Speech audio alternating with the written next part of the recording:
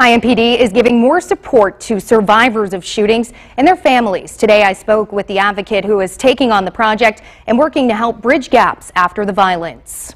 And when Dre was in the hospital, I remember saying, God showed me purpose for so much pain, and here it is. DeAndra Dycus' son, DeAndra Knox, was just 13 when he was shot at a birthday party in 2014. He's paralyzed and unable to talk, and since his shooting, Dycus has been a voice for Dre and families like hers across the community. We averaged about 3 non-fatal shootings a day. And IMPD felt there was something missing when it came to helping those involved in non-fatal shootings. Those individuals survive, and we have an opportunity to do something with the next portions of their lives, so to speak. So they brought on Dycus, who will now work in the aggravated assault branch as the manager of non-fatal victim advocacy and support. It's important that, people that have that perspective, they understand, they get it. It's essentially an extension of the work already being done by the Victim Assistance Unit, focusing on trauma-informed care. I think it's so important to meet people where they are. One thing Dycus wishes she had when her own son was shot was someone who understood what she was going through and reached out to help. It's so easy to get put on the back burner because you survived a shooting. She hopes to change this to help those like Amy Masang. Her daughter Mackenzie was shot in the back of the neck and paralyzed in 2018. She says even finding transportation was a huge challenge. We, of course, did not have transportation when she first came home. Now I'm being able to be in this role to really be,